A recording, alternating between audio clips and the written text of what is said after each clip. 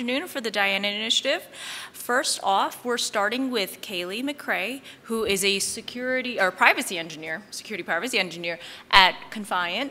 And today she's pulling back the curtains on some suspicious, potentially scary user behavior and data tracking based on some research she completed. So everybody give a hand for Kaileigh McCrea.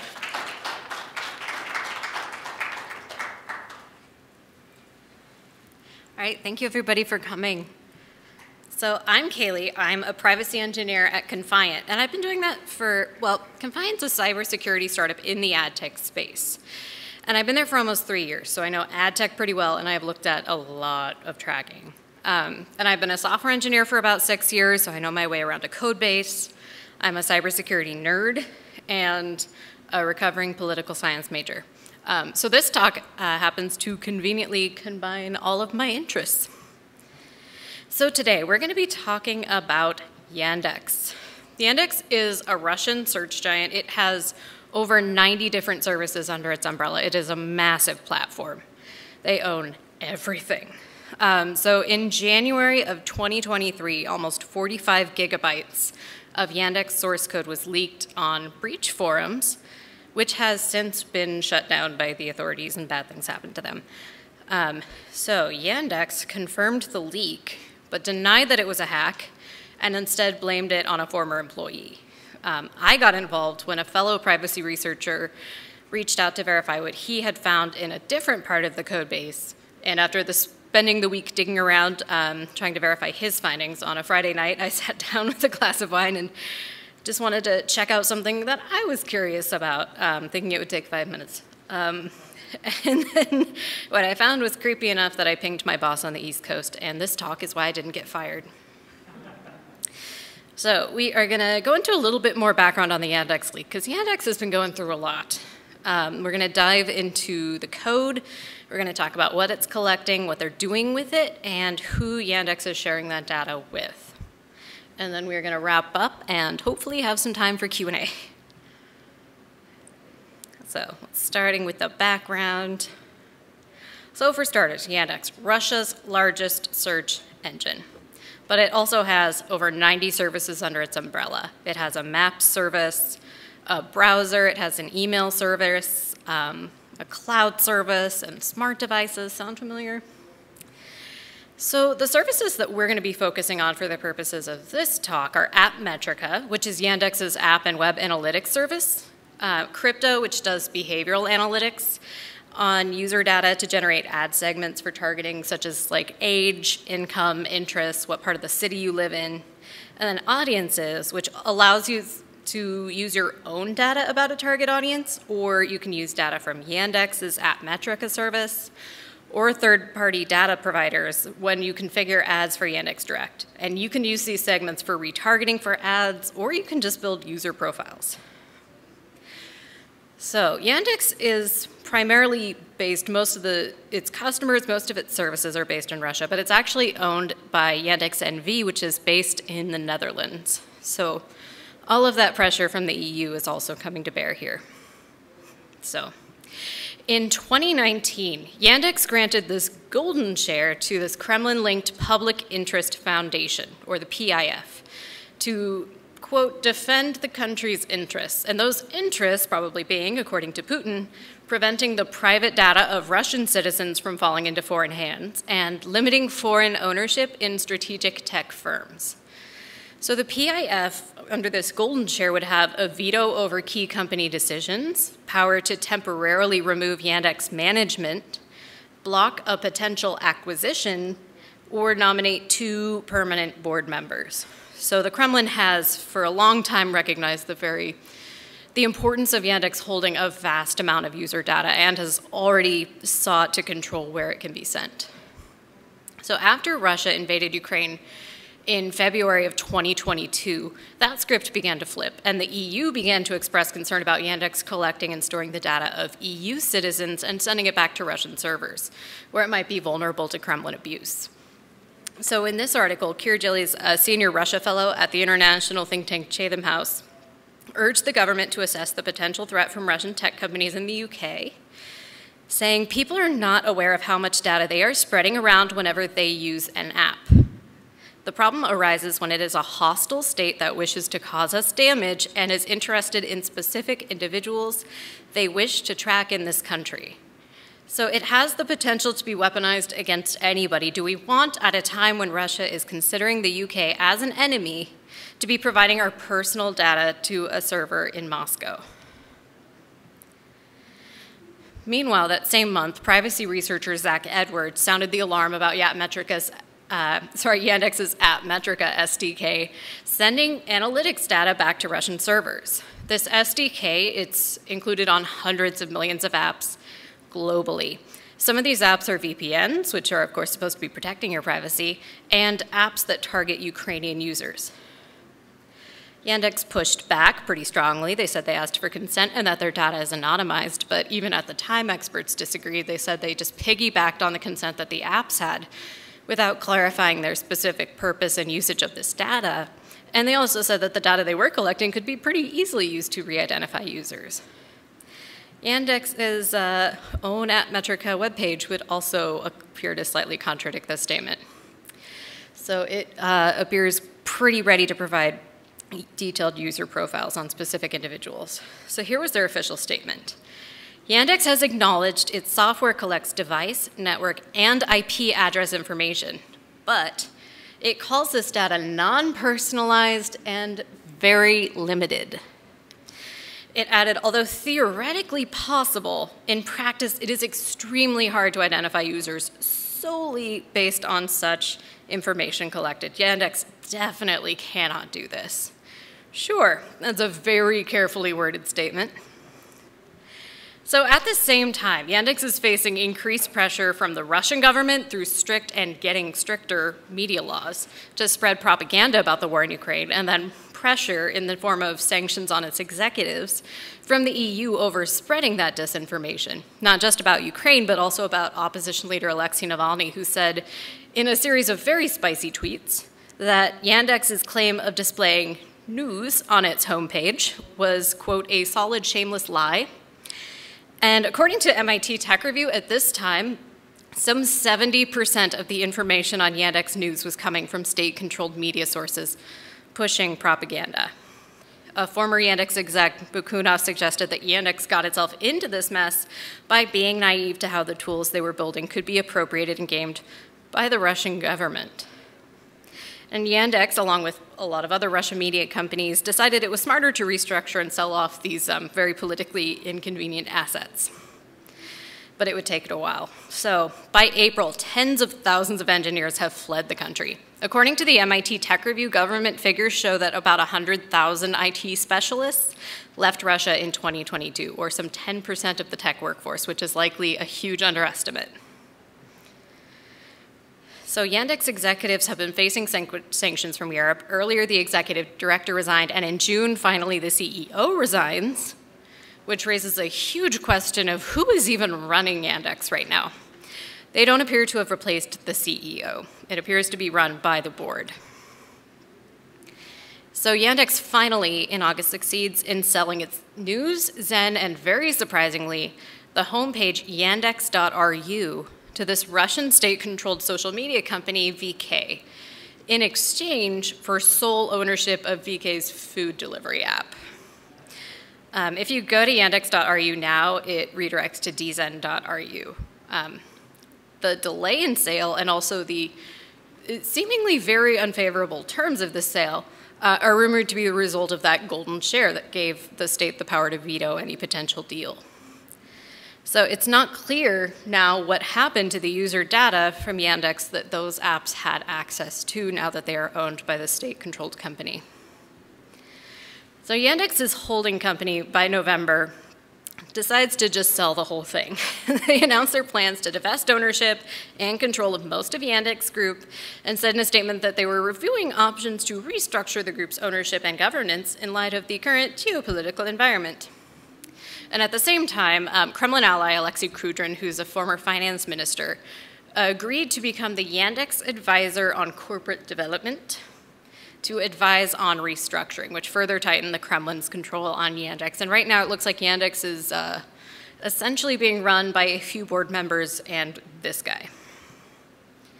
So back to this leak. In January 2023, finally, the source code was leaked on BreachForums, and the software engineer, Arseny Shestakov, confirmed from current and past Yandex employees that the leak is real, and it reflects code that they said likely dated back to the start of the war on Ukraine, which would mean that someone effectively archived this data the day Russia invaded Ukraine and then held on to it for 11 months for whatever reason. But remember that the BreachForums post said it dated back to July of 2022, and I actually found Jupyter notebooks in Crypta's analysis section that have some, shall we say, lingering data outputs from test environments, it looks like, not prod.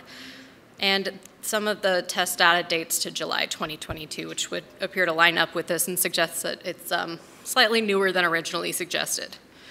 Yandex, again, they confirmed the leak, but they dismissed that it was a threat to its users or its performance because no real user data was released. And now we have an opportunity to test the claims that Yandex made about Metrika's data collection. So, as of now, Yandex still up for sale. So in June, Putin, because again, they have this golden share, they have to approve everything, approved a bid from this consortium of billionaires, read oligarchs, and VTB Bank, but that got vetoed by Yandex's foreign investors, partly because they have to find someone who can buy Yandex and not be subject to sanctions, which at this point, that's a pretty narrow pool of people. And then there's this really recent Russian regulation that says that foreigners selling their Russian assets have to do so at a discount of at least 50%. And there's an additional 10% tax on that. So if a deal can't be reached, which, I mean, there are very narrow options for reaching a deal at this point, nationalization is reportedly very much on the table. So again, in June, tensions are still continuing despite Kuchrin apparently running this company. Yandex was fined 2 million rubles in Russian court for refusing to share user data with security services. A stand which will probably be moot once any Kremlin-approved deal goes through or, you know, a full-on nationalization happens. So let's get into this code. So the code in the Yandex leak, it's broken down by service or application. It's written in a mix of Russian and English, and researchers have reportedly noted uses of racist language in the comments. And a lot has already been published about like its SEO rankings. People were very curious about that, found that it scraped Google. I found in some of the Crypta analysis sections that they compare conversions themselves versus Google, so there's definitely, in their minds, they're pretty fixated. So this uses a variety of coding languages, pretty much all of them, but primarily Python, C++, and something called YQL, Yandex Query Language, which is a flavor of SQL.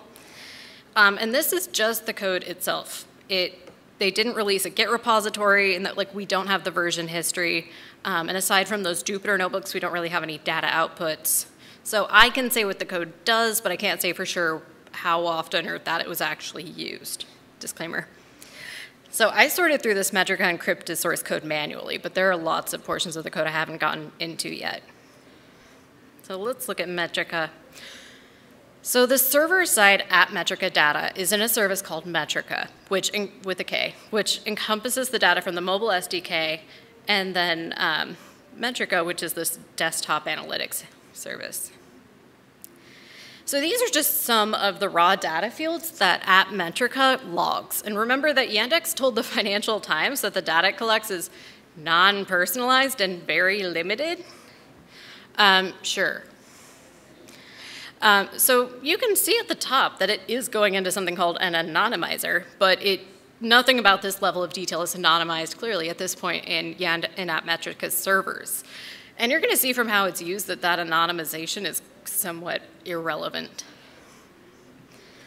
So to start with, these unique IDs are getting hashed, and that's lovely, and theoretically anonymizing. But they're still going to be very unique, especially because these hashes are going to add all kinds of entropy. And therefore uniquely identifying, because it's going to make them very easy to match probabilistically with other data about this device as it comes in, because all you have to do is hash any incoming identifiers and see if the outputs match. And that is how anonymization is supposed to work. It's still supposed to be very functional. So whatever this anonymization is supposed to accomplish, though, the way they use it renders it pretty meaningless. So in addition to that, App Metrika is taking in some really precise location data. It's not that uncommon for app analytics to take in latitude and longitude because you want to be able to see if you're a product or growth team where people are using your app. But what's not very normal is taking in a user's altitude, direction, and speed, which together with this timestamp gives you a pretty disturbingly accurate picture of a user's movements. And unless the app you're using is something like Pokemon Go or a run tracker, there aren't a lot of use cases that justify that, especially not for a product or growth team who are supposed to be App Metrika's target users. With this information, if someone was using your app on an airplane, you could see how high it's flying, how fast it's going, and in what direction, and probably predict where it's going next, which, I don't know, seems like overkill. So let's take a quick look at how ineffective that anonymization gets with these fields. So a Wi-Fi SSID, if you don't know, is essentially the name of a Wi-Fi network. So if you are connected to the hotel or conference network right now, that would be your SSID. So over in Crypta, we have these same fields again. So straight out of Metrika, we have the device ID, we have the original device ID, whatever that means. Whether either of these fields are hashed or not at this point is unclear, and you'll realize as we go kind of irrelevant. So here are those exact fields again, and thanks to the hashed or unhashed device ID, they are attached to a unique identifier. And here, both the device ID and SSID are being matched to a Yandex ID. Now, one possible motive to select both is that an SSID might have multiple devices associated with it, which can help you clarify relationships between devices. It might be a user with multiple devices, it might be a household or a group of coworkers. Essentially, if you connect to the same Wi-Fi network, they assume you are connected. The important thing here is that these are being associated with this Yandex ID. So here we have identifiers that come in through a click event, and they're being matched with any IDs, hashed or unhashed, 2 ways until a match is found in a system, so that event can then be associated with the correct consumer or household data and all of the pre-existing data that's been collected about them. So for example, it compares the plain Android ID, that MD5 hash, and an SHA1 hash, neither of which are terribly effective or standardized hashes at this point. And then it also looks at this fingerprint, which is generated using some of the raw fields that we looked at, like client IP and OS version, which is pretty standard for a fingerprint. You're supposed to take device information, put it all into a dictionary, hash that thing until you come out with a very unique identifier that can be used to really easily identify that device's signature when you encounter it in the future without having to drop a cookie.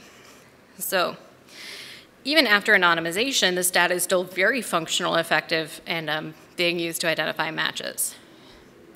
So then as this new information comes in, they use it to update user sociodemographic attributes that they already have. So the basic attributes shown here, and this is just like a small example, are age band, which is a nice little gesture at privacy for generalization, but they do have exact age in other parts of the system, so sort of pointless. And sex, they only use male or female, and all of this is associated with that device ID, which has to get hashed, you can see at the bottom here, before it's sent over the buffer, suggesting that it was probably processed and stored unhashed, which is pretty inconsistent and, you know, sort of renders all previous attempts at hashing and anonymization pointless. So also in Metrika, they have this code related to Yandex Audiences product, which allows users to generate segments for targeted advertising or user profiles, again, using this data from App Metrika or third-party data brokers or uploading their own data. In the first 2 cases, the customers who end up in those segments don't have to have used the customer's product because it can be used to generate fresh leads. So you can use Yandex Audiences to get information on people who never, ever used your product before. Let's look at Crypta. So what is it? It is Yandex's behavioral analytics service. It's supposed to create demographic segments for very specific ad targeting, specifically for Yandex ads in theory. And it takes data points from all over Yandex's services, which you've seen are many, and it combines it all with inferences determined from analyzing all this behavioral data to create very holistic profiles, which it uses to create very specific ad segments. And part of the reason that it takes in data from all over Yandex's services is that Yandex ads then advertises all over Yandex's services. So If you're using Yandex Navigator and you get stopped in traffic, then they will show you an ad, which they swear is completely safe. So here are some examples of the segments that Crypta generates, and we're going to zoom in on a little section here. So smokers, this seems to track users who purchase specific smoking products, nothing exciting, just tobacco, e-cigarettes, etc.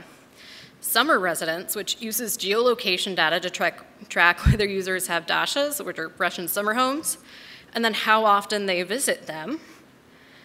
And then we're going to look at a few more of these. So travelers, this uses geolocation data again to track when you've gone from your main region, which they've already determined from all of the other aggregated data they have about you, to another region, and whether it was domestic or international travel. Mail data appears to pull from email data, because again, Yandex has an email service, to track whether you have any boarding passes, plane tickets, or hotel confirmations. This gas station segment seems to process where you bought gas. In the very literal visited a gas station sense, I don't even know if gas stations have homepages, but they know whether you visited the actual gas station. So if Yandex can make these segments, it seems pretty plausible that they could take pretty much the exact same data and create a segment like young men of military age planning to leave Russia very quickly, or generate segments based around vices or blackmail, which they're not doing now. But when they become state-controlled, that seems certainly like a thing they might want to do. So these are the bones of machine learning model training. And they seem to leverage some first-party data because they know whether you did business at that legal office, or showed up to your medical clinic appointment, or bought something at the pharmacy when they track these so-called deep conversions. And this is a very basic example of a household composition stored in Crypta. It has household ID, size, gender, any elderly, which they have unfortunately called has old, any children, but of course they have much more precise information than that, which you've already seen. So once again, we have at Metrika data associated with device ID being used to pull that Wi-Fi information, which they are obsessed with. This time they're tracking connection types to do a very specific segment. And then again, at Metrika, SSIDs are being used for processing here. And it looks like it's to deduplicate user records associated with a common Wi-Fi access point. So here are some examples of data pools that Crypta uses for processing for the purposes of its fuzzy matching in graphs. You can see they have email login information, another source of emails, the geolocation for home and work locations, household information. RCANs is basically their search data and the analysis they've done on it, and Wi-Fi SSIDs, as always. And so Crypta pulls this email and login information, and it associates it with a Yandex ID. So if you connect any so-called anonymized data from Metrika to a Yandex ID, Crypta can associate it with email and login information, which pretty effectively re-identifies it, which is very convenient for law enforcement. And here we have Crypta just like shamelessly scraping for every kind of identifier it can apparently think of. Yandex uses this passport system. It essentially creates one Yandex login to rule them all, and it logs you in across all Yandex apps and services. And this form takes first name, last name, and phone number. And Crypta has some of this data. It can definitely take a passport user ID and match it to a phone number. And you can see they have as a source type passport profile, which would imply that they have access to the rest of that profile as well, which if you recall had first and last name. Now I didn't find any example of them using it, but it sure seems like a thing they could do. And now you see they also have passport phone dump, which would imply that they are just shamelessly scraping all of these phone numbers into one massive data pile. Cool. So here's some test mockup data for passport functions in Crypta. We have the passport user ID, the login name, and sure enough, some phone numbers and some just like really weird names. I don't know what they were doing. So one of the things that happens in graphs is that they process the latitude and longitude of your predicted home, which is processing they've already done. They associate it with your Yandex ID and everything that's already associated with that, which is a lot. And then they plot it on a geograph, which they then use to find and plot your literal neighbors, not just your K-neighbors, and their Yandex user IDs and all of the information associated with those IDs. Here we have 2 Yandex products being used to do Crypta in a super creepy way. No method needs to be called extract children from taxi. That is so creepy. It just sounds horrible. So this is part of a very long process that involves pulling children and ages from the search data based on visits to certain sites, and then from app Metrika, and then on the taxi app, and then pulling it all together to create a very holistic profile of how many children are in a given household. And if you zoom in on that last section, you can see that once you have one kind of ID, whether it's household, passport, Crypta ID, Yandex ID, you have them all, transitively anyway. And all of the identifying data associated with them, which, is email address, phone number, household data, geodata, pretty effective for re-identification. So Crypta profiles also integrate biometric data, and I'm pretty sure they're from these smart speakers that use Yandex's Alice Smart Assistant, which is supposed to be able to interact appropriately with your children and play little games with them and make up little fairy tales. And Crypta uses voice biometric data to identify children and their age range by voice to further build out the household's profile for use in ads. That voice biometric data is presumably from this Alice product, and it's not unreasonable for a voice-activated device that is supposed to be able to interact appropriately with children to be able to identify their voices. That makes sense, but this isn't within the Alice app. This data is being sent outside of that app, outside of that function, and outside of those original purposes into Crypta for behavioral analytics.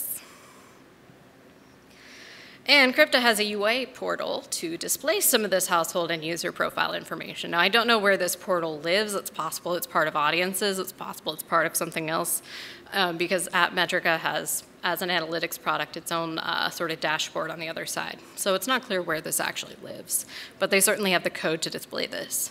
So this basic user information card, it shows marital status, income, has children, and icons for 3 interests, which, if you're wondering what those are, pretty innocent. Food, gifts, rests, all reasonable interests. And you can search these individual profiles by Crypta or Yandex ID, which suggests that they're not just aggregating these segments. You can search for more information about individual consumers if you have access to their IDs, which presumably, if you're generating segments, you would. And this is a list of available app icons that can be associated with this profile, in case you still had any doubts on how the Yandex is pulling data from all of its apps into these profiles. And Yandex also appears to be able to associate all of these IDs, which are many, to social media accounts with Instagram, Facebook, and VK, which, if you remember, is Russia's social media site. So you can see they have email Yandex ID, iOS and Android IDs, logins, passport user ID again, all of this associated with social media accounts. Now we're going to look at the matcher section. So matcher is a section of Crypta's code that syncs fingerprinting events with 4 major Russian telecoms providers and then Intent AI, which is sort of adjacent, outside of Yandex's own assets. And one of these providers that they're syncing this fingerprinting data with is Rostelecom, which is a Russian state-owned and run company that also happens to provide broadband service to Crimea. This means that fingerprinting events that are synced with this provider through Crypta could be accessible to parts of the Russian state, which makes one wonder what they were resisting over there with the security services in that court case. So this is Rostelecom's matcher, pretty much what you would expect. They build a connection to the Rostelecom API, they pass in this fingerprinting event, and then on Rostelecom's side, they take in the data that was sent over, which is a little bit of a fingerprint, and then they search their own system to find a match. And then they send back their own external ID and data that they have on that user. And this is an example of the test data for what the process is supposed to return. You can see it's sort of half a log event, half a fingerprint, and it involves that new external ID and the source it came from. So this is an example of user syncing, which is fairly common in ad tech. Not fairly common to sync with state-owned telecoms providers, but it's a process. All right, so wrap-up time. So this is just a small example of what they have and what they can use that to determine. And remember, they have a UI to display this information, and they're probably about to be state-controlled. So these Metrika SDKs give Yandex a very broad and global reach of data subjects. Remember, we're talking hundreds of millions of apps and all of the users of those apps. And Yandex has been, to put it mildly, very evasive and misleading about how that data is used. Sure, you can't solely re-identify that data, perhaps. I mean, you can actually, but perhaps not solely based on the information they collect. But even if that were true, they associate it with tons of other re-identifying information throughout this processing in Crypta, which very effectively re-identifies it at several points. And then, you know, the data that they are collecting is actually kind of disturbing on the face of it, but, you know, it's also kind of interesting what a very small amount of data can say about you once it's been matched to all of the other data they have about you and all of those other sources and analyzed. And then we have this matcher process, which is pretty clear evidence that already, even before nationalization, at least some of the data that Yandex is collecting could easily be synced with Russian state-owned entities. So Yandex makes a few token gestures towards anonymization, and that's lovely. But they are pretty ineffective because hashing isn't used consistently. And more importantly, they collect data that could easily re-identify a user and make sure that it is all firmly associated with the so-called anonymized data. They refer to it as gluing through this chain of IDs. So if your company runs an app, pay attention to who's actually running your SDKs, what data points they are collecting, and where they are sending your users' data. Because Yandex, when cornered, claimed that it got consent through the apps. And it claimed that it only gets the apps that app developers choose to send it, laying the blame squarely at app developers' doorstep and not their own. And if you're a consumer, know that nothing really stays harmless forever. Maybe you're comfortable with an app having your data now, but what happens when your app gets bought by a company that you don't trust, or it's headquartered in a country that goes to war in a way that is not aligned with you or your values, or their government starts making very concerning demands to turn over user data? This is not just a Russia problem. This is, you know, a very international apps question. They have no borders, and it's sort of the final frontier of data vulnerabilities. All right, so here I take you to some useless codes because I'm not allowed to release this data till August 10th. But theoretically, if you follow them, the data will be there on August 10th. When I can finally release it, so apologies there. Any Q&As?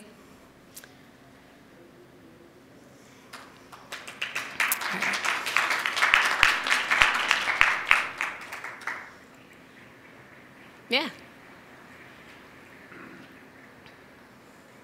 So, a very interesting talk. So thank you for that.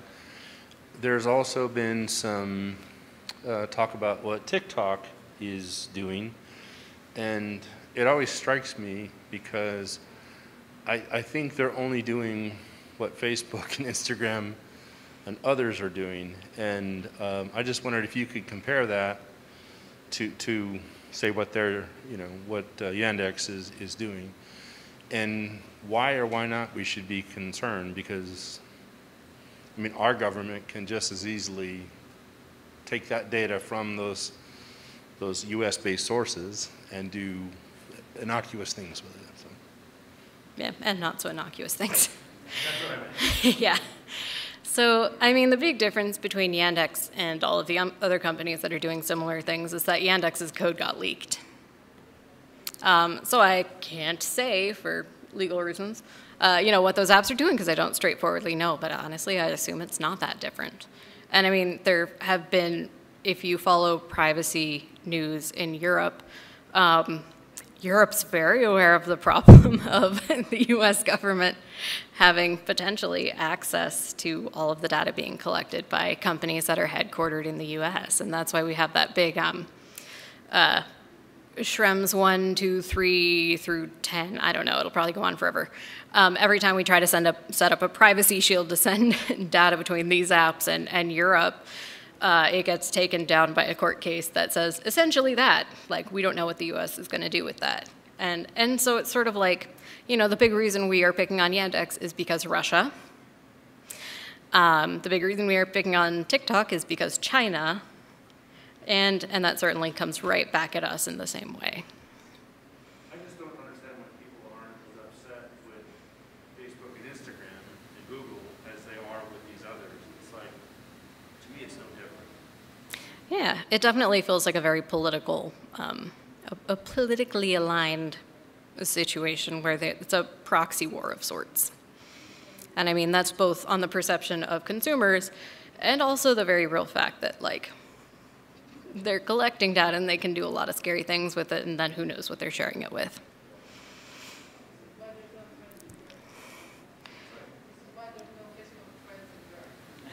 Yep. Yeah, and Bard couldn't even be used there for a while. I think they fixed that, but I don't know for sure. It's an ongoing thing. It is an ongoing thing. It will continue to be an ongoing thing. All right. Anything else?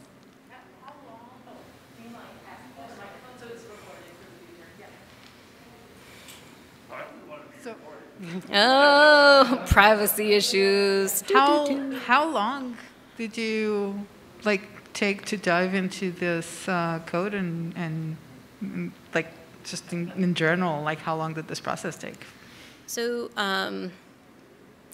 a few hours with a glass of wine that Friday night, and then I pinged my boss, and then we went through it, and it was mostly one night, and then we weren't sure if we had anything. So we kind of paused. We were like, is this enough? Is this creepy enough? And then I started submitting it, and then I like went in and really, really, really dug through. And that process took a few weeks. I don't know. ADHD is its own little superpower. Breadth, not depth, right? So there are so many portions of the Yandex source code that I'm sure contain even freakier things that I just didn't have a chance to dig into yet. But who knows? Maybe next year I'll be back with something weirder.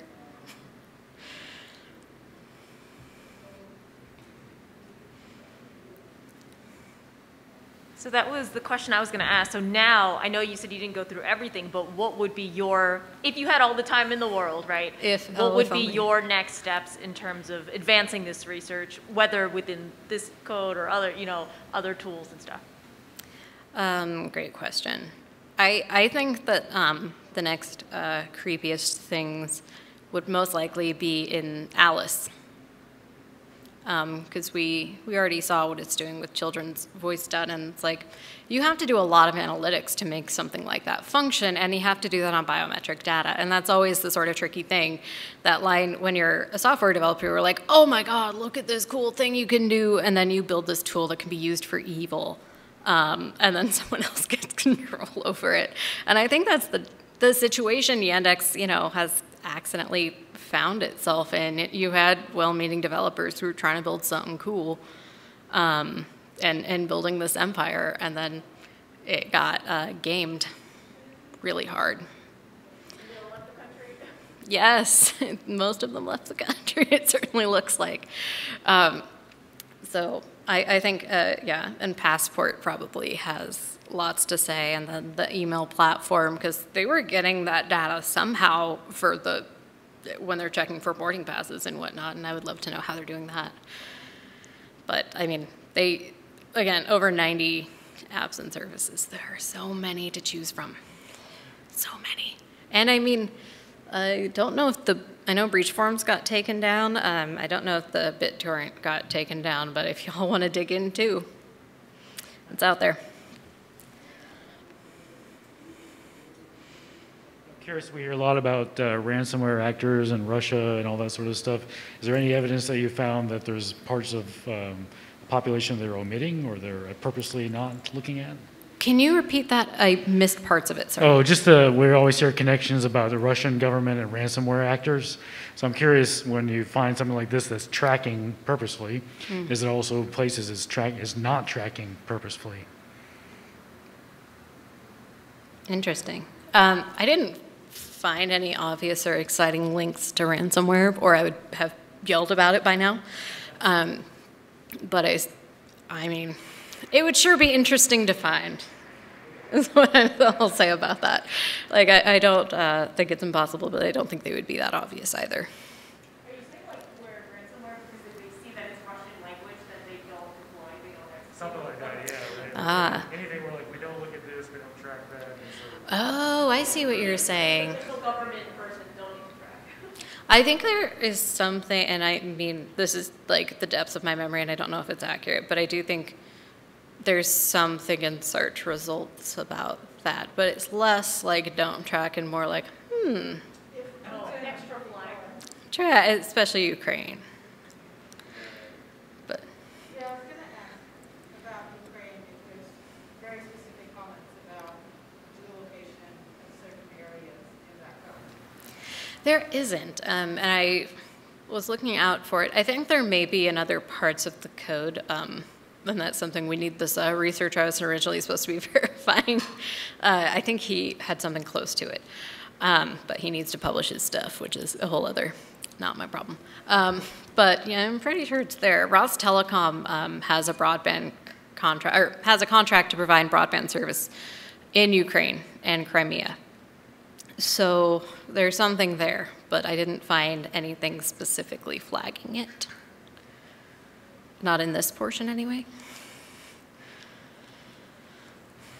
Are there any tools or frameworks now or forthcoming that you find interesting to combat this kind of abuse of the exploit of user agency and user data against users?